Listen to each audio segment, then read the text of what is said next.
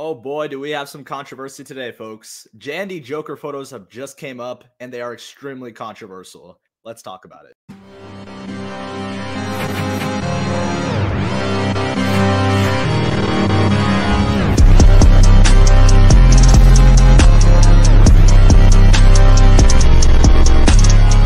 What is up, ladies and gentlemen? It is Riley Reviews back again with a reveal video, and today is a big one with JND Studios now showcasing some quick little tease of what's to come, but our full set of what we're going to be receiving from their new 1/6 scale line and their new Heath Ledger Joker. Of course, not really new Heath Ledger because there's like a million on the market, but before we get into all the controversy and why this is all stemming, make sure to hit the like, hit the subscribe, and bang the bell notification so you don't miss any future content. We are 40-something subscribers away from the big 3,000 subs. So if you haven't already, just pause it right now. We're gonna get into all the info and my thoughts on it and the community's thoughts on it. But make sure you do that because we want to get there before Christmas, and we're gonna make sure it gets done. But let's get into it. Here it is. We waited about like a week. They teased it. I made a video on it earlier, but now we have the photos of what you're getting with these figures. And now I'm gonna get into it. Now let's go into the first one. This is the first set. This is type, I think, A. Might be wrong, let me know. I'm not gonna confirm that, but I think this is A. This is the A version, which is obviously the cheapest option.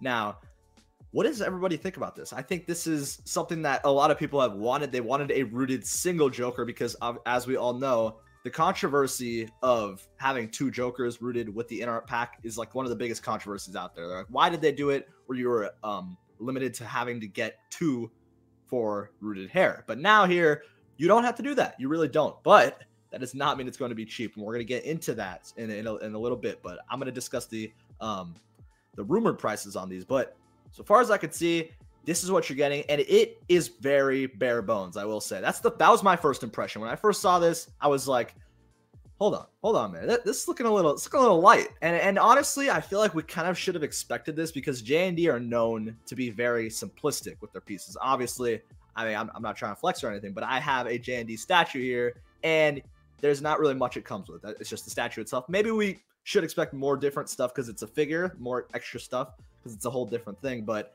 I think JND, they mainly want to focus on having the best likeness and accurate figures. That is the most important thing above all. Accessories, etc., gimmicks, etc., stuff like that. That's kind of like their like second tier. It's not really what they're prioritizing. So I see why they don't include that much, but they're offering a lot for this, which we're going to get into, which is why a lot of people are getting a little nervous. But yeah, you get your cards, you get if everyone thinks that isn't some type of toy or anything, it's not anything like that. It's going to be the magnetic feature where you're able to move the eyes so I can zoom in because I know people are like, what the hell is that down there? So yeah, that's how you're going to be able to move the eyes. We saw that in the video, so that's how you're going to be able to do it. You got your seamless arms here. On the left, you got some couple of hands. Just like I said, not really much. There's not a lot here to work with, but let's get into the next set, which I believe is this one right here. This is going to be the type B, I believe. So this is your type B, where you're going to be getting the figure, a head sculpt that you could swap with it, and two dogs from the movie, which honestly, I'm like, do we really need that? Probably not, but it is kind of cool. Like, you got to pat them on the backs for trying something different. I mean, they could have just done what every other company has done. They're like, shit, we got to do something different here. Like, we can't have the exact same thing as Hot Toys and InArt. So I think that is it a little risky? Maybe people don't really care about this. Yeah, but it would also be kind of cool, like to have them on this like really nice like museum-esque base, and then you got the two dogs in front of them. That's pretty unique. I know there's 3 dogs in the film. I know people have been talking about that, so people are like, why didn't they include 3? I don't know. Having 3 dogs on the shelf, maybe it would cast away the importance of the actual figure. People would be like, why do you have 3 dogs? Maybe that's what it is. I don't know, but I think that's interesting. And you also get, this is interesting. You can barely see it. I'll solo it, but you get a look of the second sculpt, which actually is a smiling sculpt, which we are not used to seeing with these figures, because if you didn't know, there's like a million Jokers on the planet that have been announced by companies, but they are the first ones to actually do like a laughing one. Hot Toys did one a long time ago where he's laughing, and obviously I actually have it right here, but he is not aged as gracefully. This is a very old figure, but this new one right here, the smiling one, is obviously new, updated. It's going to have incredible paint apps with the silicone. And yeah, it looks pretty damn good from what we can see. That's like the closest we can see to the likeness. And I think, in my opinion, it looks great. It doesn't look like something, we have to see more photos. It doesn't look like I'm like, holy shit, that's like exactly Heath Ledger. This is insane. This is like a 10 and a million out of 10. I don't think so. It's probably better than the inner art, but like a little bit better from the photos that we could see right now. It could be a lot better when we get the entire look, which I wish they showed. They only showed these 2 photos, but yeah, you get the dogs. Really, honestly confused.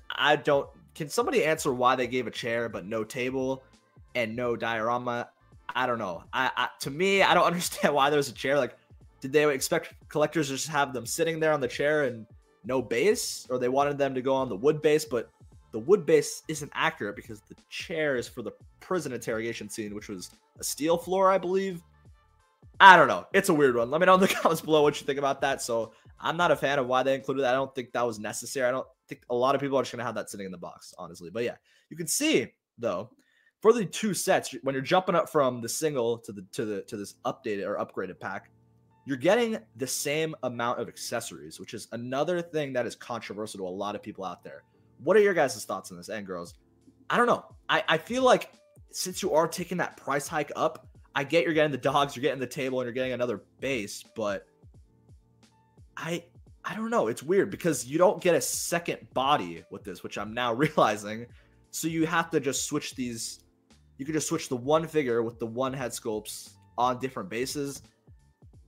Very, very strange. Honestly, I don't know. I think this one, oh no, maybe the last one's the biggest miss for me, but we're going to keep getting into it. But yes, this is what we're getting. It's the same amount of accessories. And then you get this, which is the creme de la creme. This is the most expensive. That's going to cost an arm and a leg, obviously. But you are getting 2 bodies. Controversy with the in-art one. 2 bodies. And you're getting the same amount of accessories. You're getting 2 jackets, so you can actually have 2 purple coat Jokers, which is a nice addition. I think that was good, smart of them to do. But you're getting the same amount of stuff. Like I said before, the only difference here is that you're getting a new body. Obviously, you're going to be able to put the second sculpt on that body, so you don't have to have a sculpt just sitting there, which is obviously you don't want to have your sculpt just sitting in a box. But I don't know. I feel like it's interesting. I feel like they could have hit more here. That's my first impression. When I first saw this, I was like, huh, like, this is very obviously impressive. Like, I'm not saying that this is bad or anything, or they did a terrible job. Of course not. This is impressive, but I feel like they just missed the ball in other aspects. Like, no one can get a perfect just Joker pre-order done correctly. I feel like there's always controversy when it comes to these. That's just my opinion. Even with the in-art one, like people said, I understand why people are upset that they made it where you had to get a 2-pack for the rooted hair. I can see why people want a single pack. I actually have the 2 set right above me, you can see. And I myself question, did I need these 2 Jokers?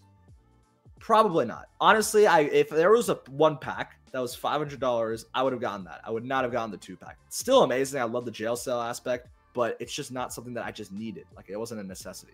And I think a lot of people would agree with that. So going back to this, one of the most things that was interesting is the price. So apparently, this is not confirmed. This is rumored, but I believe 1/6 Kit or Big Bredish, so shout out to him, they both said in a post somewhere that it is apparently the single pack right here is going to be USD prices right here, $800. Somewhere around there, maybe more, maybe a little less, but the rumored price is $800 for this. And in my opinion, $800 for this is criminal. I think it's criminal. I think it's insane.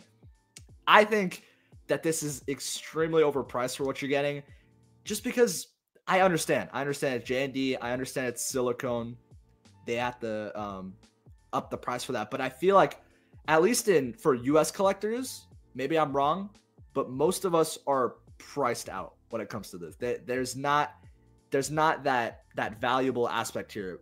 For me, the in-art one, having the 2-pack, the diorama piece, the buttload of accessories got, it made more sense. But I feel like $800 for this is an extremely tough ask. And again, for other people, it might not be at all. Maybe I'm just talking crazy and we have to expect this, but I feel like just $800 for what I'm seeing right here, there's nothing there that makes it worth it in my eyes. Again, there's not multiple photos we're saying, so maybe I'm a little casting judgment too soon, but I don't know. I just think $800 for this is, I get it. It's the most, I actually saw in a post, shout out to Daniel. He let me know that this is the most accurate from what we can see.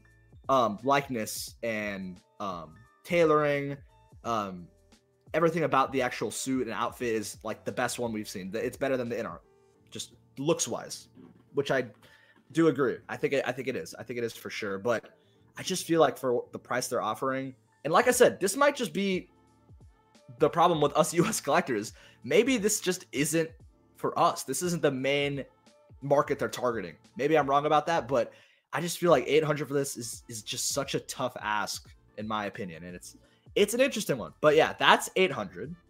And the second version, this one right here, is apparently 1200. So you're paying an extra 400 for the head sculpt, the second head sculpt, the 2 dogs, and the wooden base. I think that's and the chair, right? Yeah, the chair. Again, I still feel like just all these prices are just very, very concerning. Even this for 1200 to me is just like, damn. So you're paying, because I paid exactly $1,095 for the in-art 2-pack. That's what I paid. I think that's what everyone paid if you went through with 1/6 kit. They're reputable, so you can check them out. That $100 more, or yeah, $100 more, and this is what you're getting. Compared to the in-art where you get the jail scene diorama, the way bigger wooden base, a bunch more of accessories, like tons and tons of more accessories. I don't know. I just feel like a lot of this is very just, I don't know. That's my first impression. So, and again, these 2 sets, the silicone hands where you can move the fingers, this is confirmed. You cannot get that with this set. With this one, you can't move the fingers. With this one, you cannot move the fingers.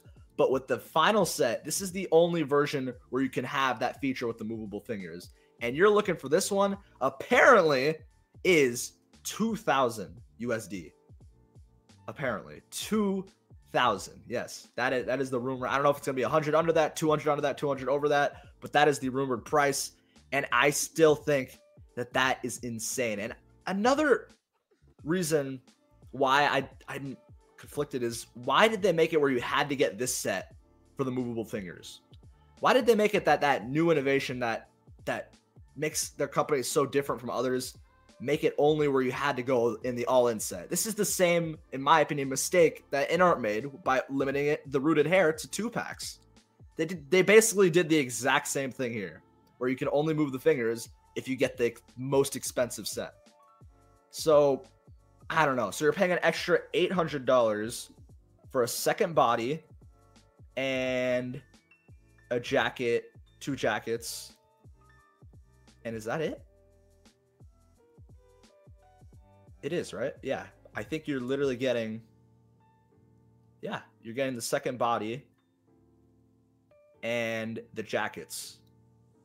And obviously, like I said, the movable silicone fingers for an extra $800. $800 for that. I don't know. But like I said, this might just be like I said, this is not really our market. This could be a whole different ballpark. They're just targeting something else, that 3%, that 5% of collectors who are like, I don't care. I could spend as much as I want on figures, and this looks absolutely beautiful, and I'm going to do that. So that could just be what it is. It is what it is. They're not really looking for people like us who are trying to not spend at those type of prices. So, but that's my just thoughts. I think that it's very, like I said, controversial. This is the reason why. And another controversy is that it's Heath Ledger Joker. And I understand why this company did that.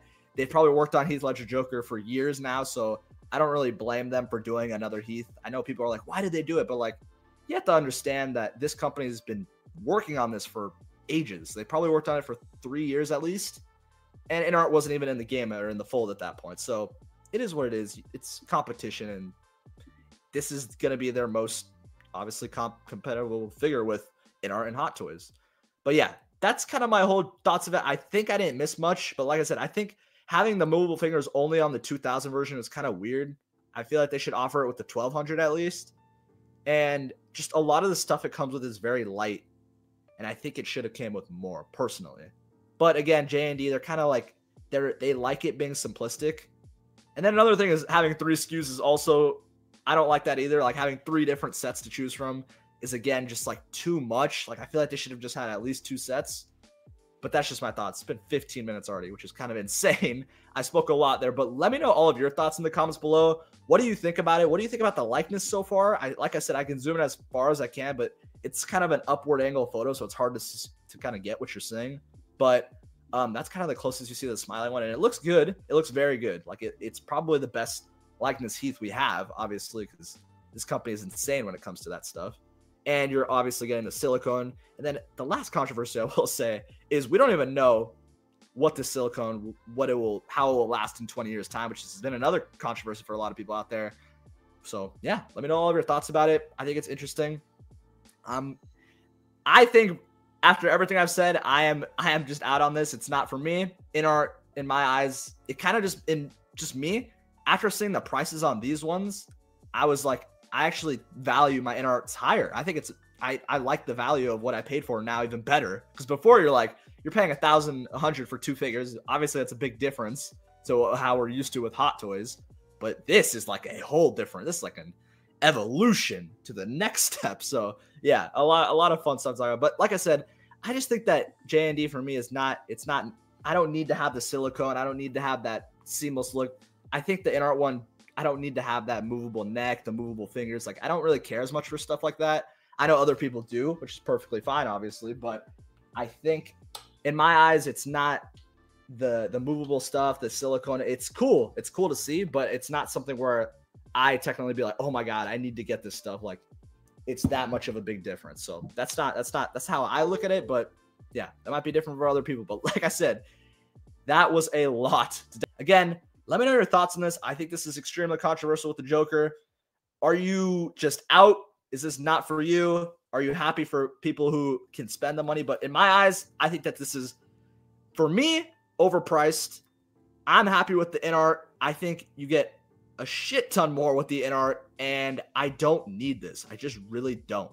As good as it is, I was, like I said, was tempted to throw my hat in the ring with JND, but once I saw the prices, I don't think so. I can't do it unless it's like something different, like, I don't know, maybe a Henry Cavill, maybe a Robert Pattinson. If they threw their hat into that would be interesting. But I just think that the inart, in my eyes, I'm fine with that. I'm fine with what I have up here. I think he looks beautiful. I think the rooted hair is great. Nothing here on the rooted hair is like, I don't think it's miles better than the inart at all. The accessories are just not in comparison. They fail in comparison to the inart in my eyes. The only thing that's the biggest seller here for me are the dogs. I need the dogs. No, I'm just kidding. I think it's the, just obviously likeness. I think it's going to be better, maybe a little bit better. And just the presence itself, like the figure itself does look very, very appealing. And I know there's going to be people out there who are going to spend that $800 for that single pack. I think that's, in my eyes, if you have to choose out of the 3, I'd go single and just call it a day. But yeah, I don't want to keep this too long. Thank you all for watching. That's my thoughts. Let me know everything in the comments. I know this is going to be super controversial. So let me know, do you hate this? Do you love this? Do you hate my take? Do you love my take? Regardless, hit the like button if you're still there. Hit the like if you're hyped for all this figure news. And hit that subscribe button because we're about to get 3K. But thank you all for watching. We'll catch you in the next one. Peace out.